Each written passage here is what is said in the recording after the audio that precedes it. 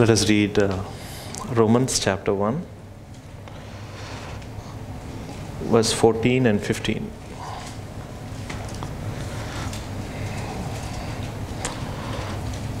The Apostle Paul is saying these words, and he's saying, I am under obligation both to the Greeks and to the barbarians, both to the wise and to the foolish. So I am eager to preach the gospel to you also who are in Rome. For I am not ashamed of the gospel, for it is the power of God for salvation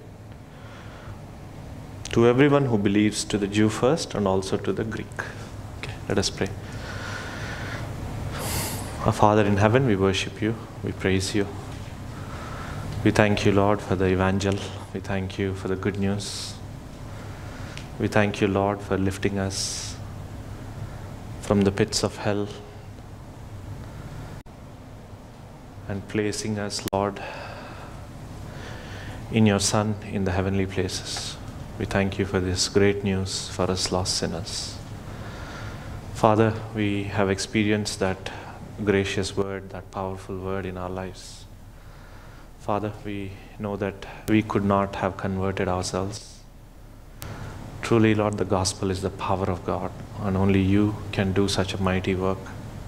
It is a supernatural thing, and only you can do it. Help us, O Lord, to realize that what we have experienced in our own life, that it is a supernatural act of you, and help us, Lord, to share the gospel with others around us when we share the gospel, that it is you who is at work through our words. Lord, give us all a commitment to share the good news to everyone we come across in our life. Please give us grace that we may share the gospel with our children, with our parents, with our immediate family members, with our co-workers, with everyone with whom we come in contact with. Please give us grace. Make us a healthy church. Make us a living church. Make us a spirit-filled church. We ask these things in Jesus' precious name. Amen. Okay. I'm going to mostly ask questions. So I'm going to solicit your responses. Because I have been through so many evangelism outreaches. And I've noticed that if you do it a certain way, brother, if you do it like that, they'll close your door. They'll close their door. You shouldn't do that. You have to take some other route, right? I've noticed that.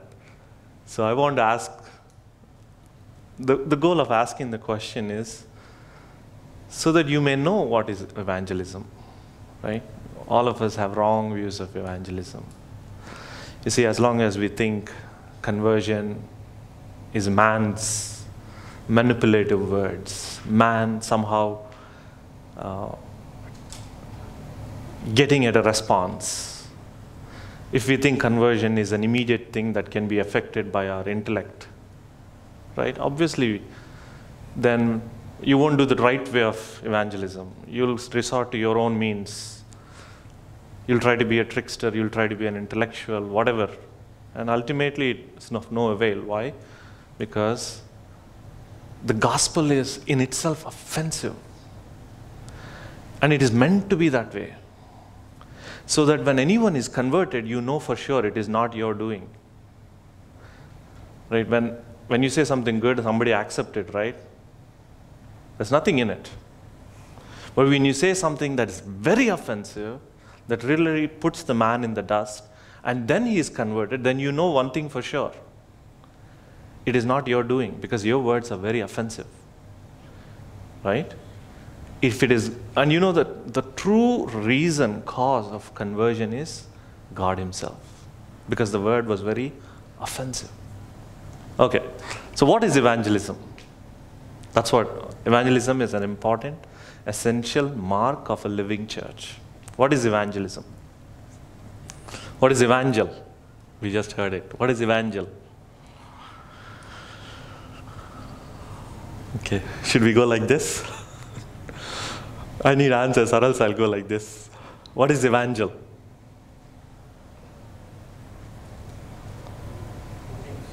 Good news. Who shares the What is evangel? Then we'll go to evangelism, okay? Evangelist also we'll go. What is evangel for now? If you tell me good news, I'll not. For me, that's an inadequate answer, right? I'm trying to be very technical, so give me technical answers. What is evangel?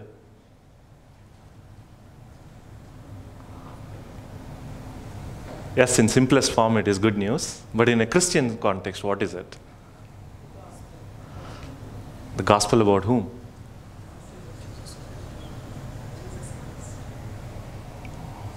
Does the gospel start with Jesus Christ? Does the gospel start with Jesus Christ? I thought we believe in a Trinitarian God. Does the gospel start with Jesus Christ? Huh? God the Father, that's good, right? So what about God the Father should we know in the gospel?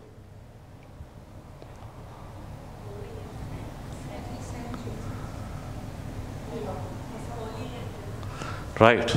We start with the Father, He's holy, He's just. Yes, He's holy, He's just. So what? Exactly. We are under His wrath. Against this background, God gives His Son. God gives the Lord Jesus Christ. God acts to save sinners in Christ. Right? It is God's action in sending His own Son. Right? And the content of the gospel is God's own Son. I'm just preaching to you what Paul is saying in Romans 1. Right? If you read Romans 1:1, Paul is saying, I'm set apart for the gospel of God. And then verse 3 and 4, he gives the content of the gospel, which is the Lord Jesus Christ.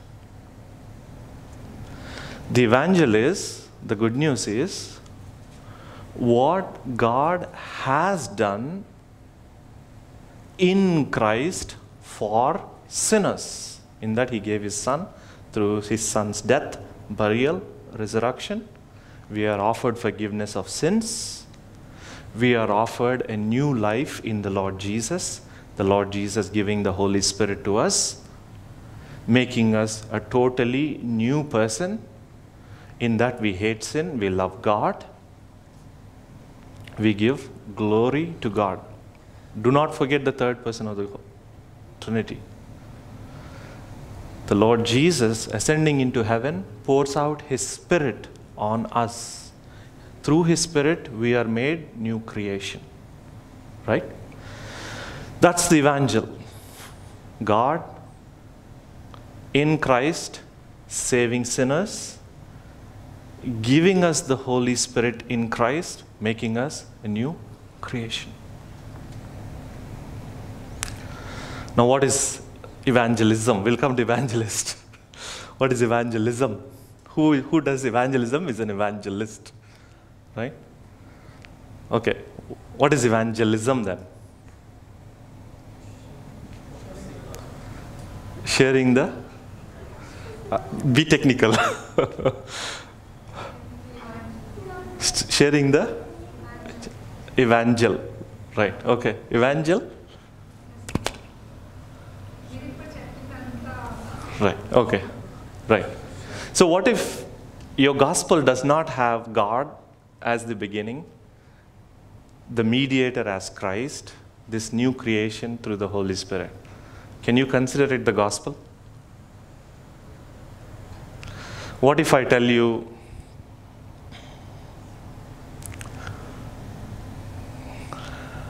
we must do good works, we must be a gospel church, we must go and show compassion?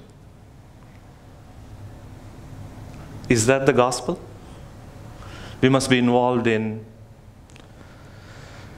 humanitarian efforts. There is an earthquake in Haiti. Let's go, let's collect a fund, let's send food. Is that the gospel? Why is it not the gospel? Because it doesn't show our sin. Right. We must not confuse good works after our conversion to the gospel itself. Right? The gospel, remember, if it doesn't go back to God as the beginning, all of God in the gospel, it's not at all a gospel. So many churches actually think, without being gospel-centric, Sunday after Sunday, not teaching about Christ, they meet 1 hour or 30 minutes. They think they are gospel-centric, they are a true church just because they raise this much amount to help the local community. They send funds to a missionary organization. And they think that itself is the gospel. What I'm trying to say is we must be very clear. We must, if once we miss the center of God, right, then that's not gospel. Gospel is all about God. So it's not social action. So when someone is trying to tell the gospel, right, you tell your personal story. You know, I was in a Hindu background. I was converted. I became a new person. Is that the gospel? Why not? What? What, Rakesh? It's a witness, good. Right. But why else it's not the gospel? So, did you notice? Never God was the beginning. Never Christ was mentioned. Never, yes, part of I became a new creation. But my gospel presentation did not begin with God and what He has done in Christ, but it's somewhere at the end, after me being the focus, somewhere at the end there is I became a new creation. Right? So why I'm saying this is, many times we may be misled in thinking somehow our personal conversion, it is a part. Don't get me wrong. It is a part. There is a place for it. We must do it. But when we shift the focus from God and His actions in Christ, and we make our subjective experience as the gospel, right? We miss the point. So it's very important not to, there is a place for personal testimony, but not to put it at the most prominent place. Now, what is the objection for that, by the way? So you say, I became a new person, I'm converted. Why is the unbeliever not interested in it? Huh? They don't believe? Right, that is true. Neeku Christ Prabhu Jesaru, Naku Sai Baba Jesaru. That's one, okay. So what do you do then? You got stuck, right? What else? Especially in America, right? Oh, it works for you? That's fine. What works for you will not work for me, right? Subjective experience. But the gospel is objective facts. We start off with God the Father, we in sin, God the Father acting in giving His own Son. We must always get to this core. Right? Okay, the gospel is not personal testimony, it's not social action, it's not compassionate acts. Neither is it apologetics. Some of us have friends who want to demolish the Christian faith, who wants to say, you are a dumbo. You're a dumb by being a Christian, right? So what is our natural response? We get a couple of good apologetic books. We are challenged. We are ready now. Okay, I have all the answers. We listen to Ravi Zacharias for 3 days, 4 days. We have the responses. We go to godanswers.com or godanswers.org. All the apologetic, all the skeptical questions are answered. We are ready. And then we are ready to take the unbeliever on. Is that evangelism? Is it? Why not? Huh? It's not God-centric. Again, it's motivated out of, I need to get back. Right? Or I need to get even. Right? It's not centered around God and His love for sinners. It is centered around, this guy hit at my ego, so I'm going to get back to him. Right? Again, what I'm trying to say is, apologetics has a place, but we must put it at its right place. Right? The gospel is, again, like I said, it begins with God, and it begins with what God has done in Christ and what Christ offers us through forgiveness of sins, and also the Spirit of God working in our lives to make a new creation. The gospel is centered around the triune God. Okay, we considered what it is not. Now let's look at what it is. It is positively proclaiming what God has done in Christ for helpless sinners. Let me repeat it. It is a positive declaration. It's a positive proclamation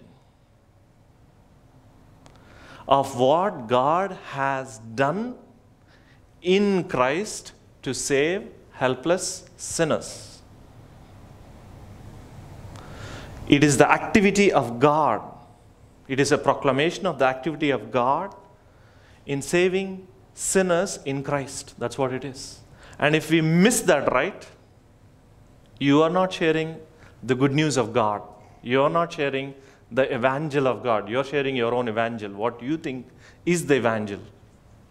If you empty God of the gospel, it is not the gospel. It may be some other good news, but it is definitely not the good news that the Bible proclaims.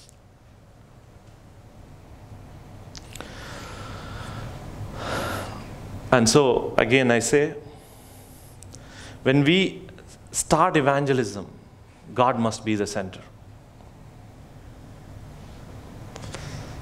Now, when God is the center, do you think you will get an immediate response? What should you expect? So, before you tell them about the Lord Jesus, what must you tell them? What must you tell before you tell the Lord about the Lord Jesus? You're a sinner. You must tell about sin. You must tell about every man's lost condition. Every man is wretched before God, and we are going to stand before a holy, righteous judge. And do you think people will accept it? Do you think people will accept it? No. In fact, one of the prominent preachers in this country, supposedly prominent preachers, says we are doing ourselves a great disservice by talking about sin. We must not talk about sin. We must not talk about, that's the greatest block for people to receive Christ. So we must never talk about sin. Now, let me hypothetically ask you a question. You don't talk about sin. Let's say someone accepts the Lord Jesus. What is he most likely going to be?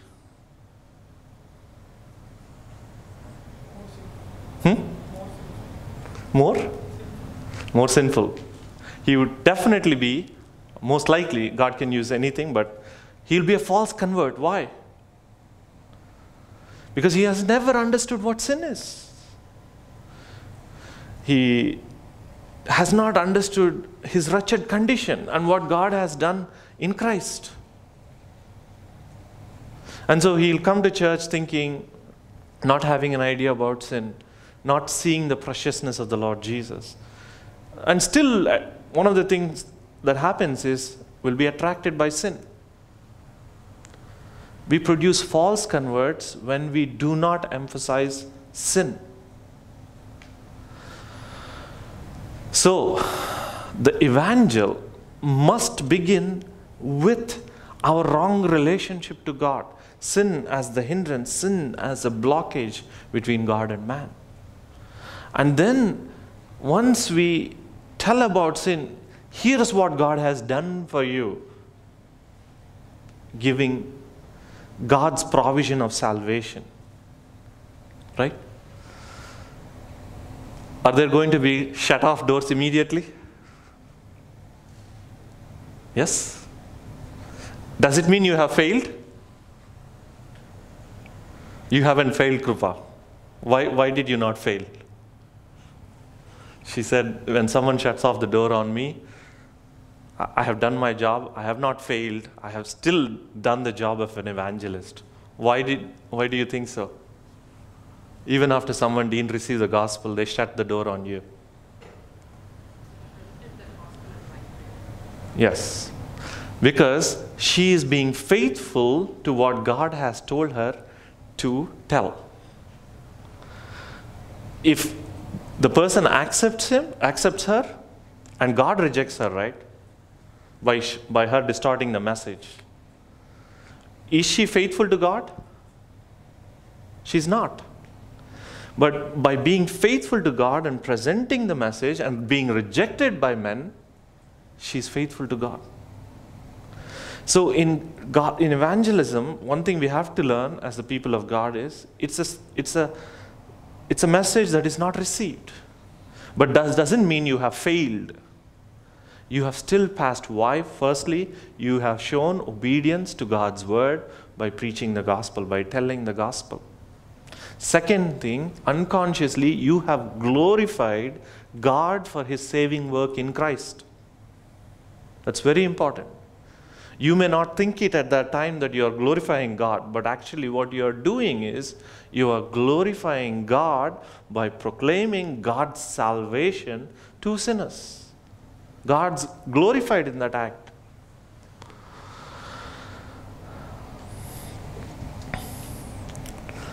Evangelism is a positive declaration of what God has done in Christ to save sinners. Okay, who should do evangelism?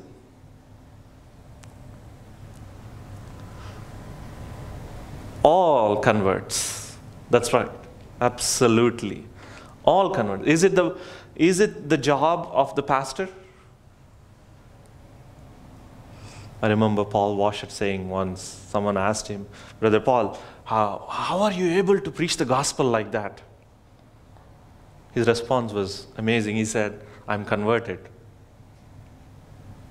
I'm not saying if you're not telling the gospel, you're not converted. That's not my point. But when you are converted, you know. In Mark 5, we read of a man who has been transformed after meeting the Lord Jesus. And he says, I want to come after you. The Lord says, no, you should not follow me. And then scripture goes on to say that he went and declared the great things God has done for him. Right? So if we are converted, our natural response is to share the good news, to share this great news. Every disciple is given this responsibility to share the good news. Okay, I want to show a few scriptures that tell us clearly it's not the apostles alone that did share the good news. Let us turn to Acts chapter 8. Acts chapter 8.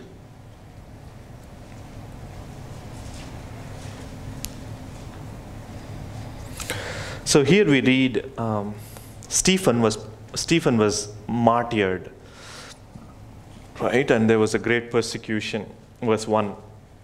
And there arose on that day a great persecution against the church in Jerusalem, and they were all scattered throughout the regions of Judea and Samaria, except the apostles. Devout men buried Stephen and made great lamentation over him. Verse 4. Now those who were scattered went about preaching the word. No. Whoever was scattered, they went about, wherever they went, they preached the word. They shared the good news. They shared the evangel. So in the early church, what we see is not just apostles, not just a few prominent members, but wherever the believers went, they shared the good news. Let us also look at Acts chapter 11, verse 19.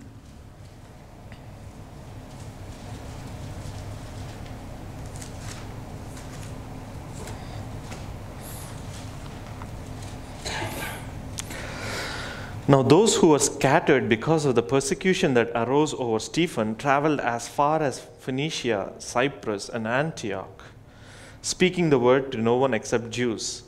But there were some of them, men of Cyprus and Cyrene, who, on coming to Antioch, spoke to the Hellenists also, preaching the Lord Jesus. And the hand of the Lord was with them, and a great number who believed turned to the Lord. So again, we see some of them, meaning whoever heard the word in Phoenicia and Cyprus and Antioch, they went and spoke to the Hellenistic people, and we see that the hand of the Lord was with them, and a great number who believed turned to the Lord. So in other words, every believer is given this amazing privilege, responsibility to share the gospel. If you are sitting in the pew, if you are saying you are saved, it is God gives you this great privilege to share the good news, to share what God has done in Christ for us lost sinners. So we looked at what is evangelism, who should do evangelism, why should we do evangelism? Why should we do it?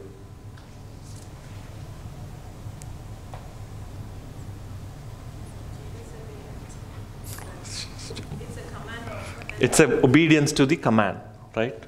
Obedience to the command of God. One way we worship our God is by obeying His command. And yes. So let us turn to Matthew 28, last 3 verses. Matthew 20, verse 28, verse 19. Go therefore and make disciples of all nations, baptizing them in the name of the Father and of the Son and of the Holy Spirit, teaching them to observe all that I have commanded you. And behold, I am with you always to the end of the age. It is a commission. It is a command that the Lord Jesus gives to His disciples. If we are His disciples, we obey, thus we worship God. And Sister Krupa mentioned the second great motive, the first great motive to tell the good news is our love for God. How are we expressing our love for God when we share the gospel? Sister Krupa will start, and then I want others to give your feedback. How are we expressing our love to God? By sharing the gospel. Yes, it is an act of obedience. There is love there, right? What else?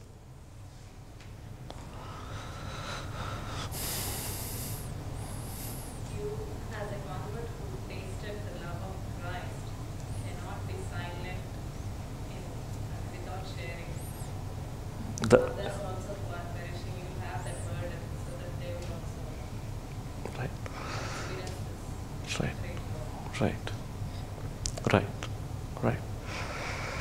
Right.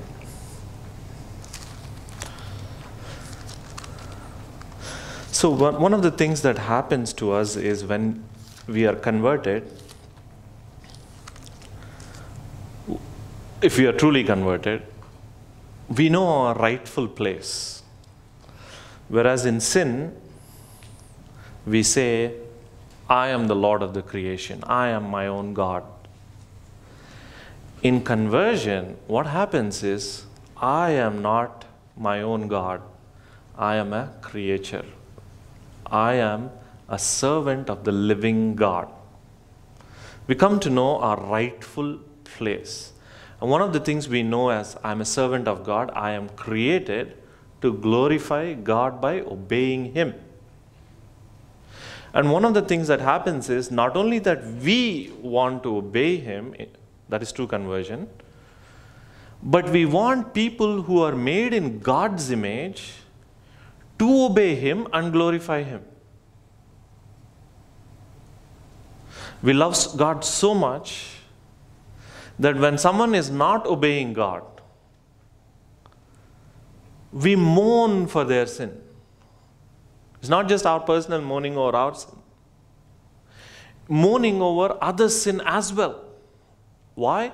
Because this person who is created in God's image is not walking in the ways of his Creator. We see obedience in that person as a love act for his or her Creator.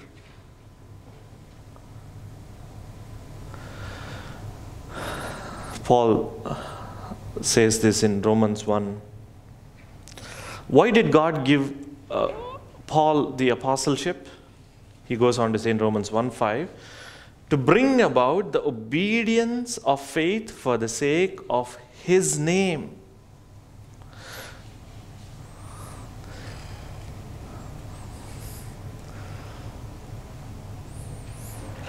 To bring about the obedience for the sake of His name.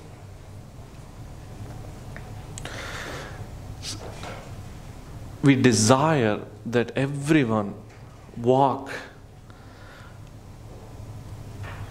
according to God's word. And that will be our greatest motive. We know that when a person accepts the Lord and he walks in the ways of the Lord, he is glorifying God. He is doing his rightful job. He is loving God. That's what happens. And therefore, it is a great motive to see other people also serve and worship the living God. We do it out of obedience. We do it for the love of God. What is another great motive for evangelism?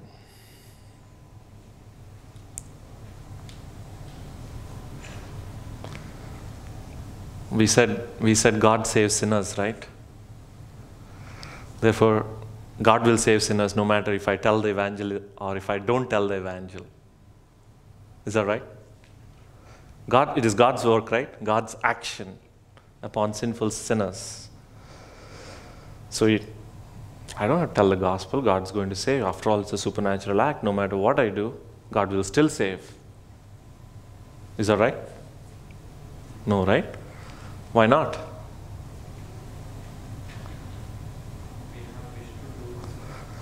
We desire to do His will. That's true.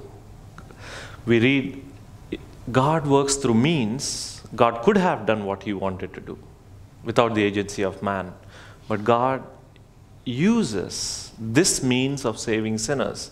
That is, you and me sharing the good news. This is God's appointed means. So though we know God saves sinners, we also know that He uses us to share the good news. Therefore, we must join God in His saving work of sinners. Is election a hindrance for sharing the gospel? Is evangelism, is the doctrine of election a hindrance for sharing the gospel? Is it a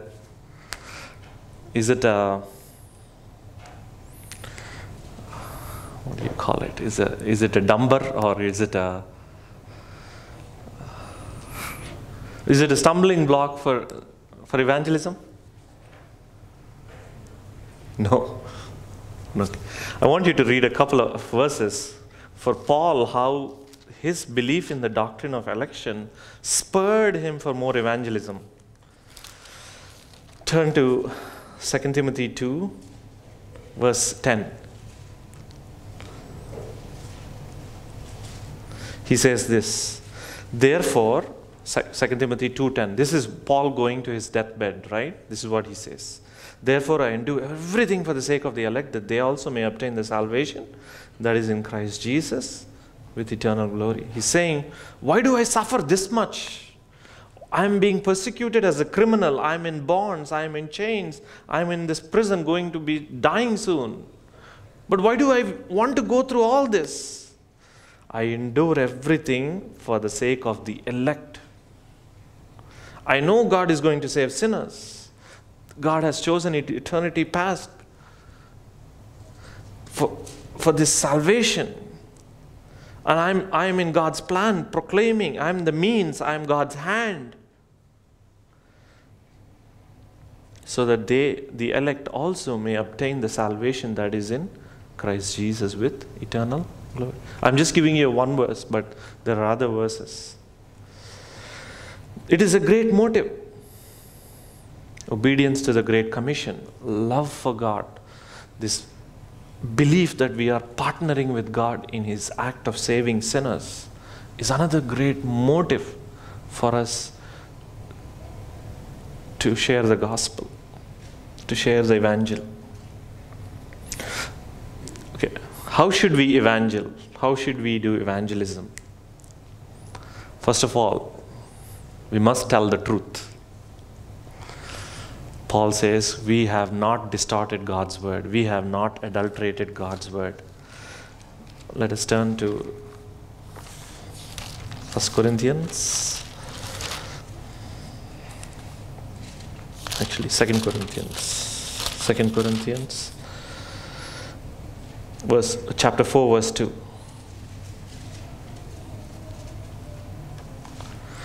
2 Corinthians 4:2, Paul says, we have renounced disgraceful, underhanded ways. We refuse to practice cunning or to tamper with God's word, but by the open statement of the truth, we commend ourselves to everyone's conscience in the sight of God. Remember what he's saying? We have renounced disgraceful ways. We refuse to practice cunning ways. We refuse to tamper with God's word. But by the open declaration, open proclamation, open statement of the truth, we commend ourselves to everyone's conscience in the sight of God. Tell the truth. Tell the truth. When you see a man who is not a believer, a woman who is not a believer, honesty in your heart about their condition before God. Because that's the truth. We must tell them of their lost condition. We must tell them of the terrible day that they are going to stand before God. We must tell this evangel in this urgency mode. We are told in Scripture that we don't know what is awaiting for us tomorrow. We must have this urgency, looking for every opportunity, redeeming the time.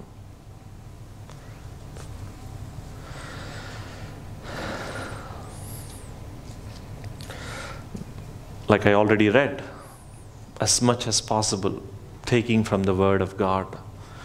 I went with Sauri brother to a person who was a philosopher. This philosopher was like philosophizing, and he's never ending. Sauri brother would take his Bible and he says, whosoever believes in this word, he has eternal life. Don't talk too much. And he would take him to Scripture, and he would finally, the guy actually was, at least I think so, he was like, Sauri brother was just pointing to the word. I was just watching because I couldn't say much because there was no point. This guy was philosophizing, and our brother was trying to evangelize. And it was one thing that struck me that day was like how instead of going off on our tangents and debates and all that, right? Sauri brother was like turning to John's gospel. Looks like he has read the gospel so much that he knew every verse where it was. So he was turning to every verse and showing, if you believe in the Lord Jesus, don't worry about the future. Just believe in simple faith, repent, believe. You will receive the gift of eternal life. Use the Scriptures. Let the gospel proclamation be the Scripture itself. Prayer, much prayer. Again, we must remember conversion is not an act of man. It is a supernatural work of God. prayer, dependence on God.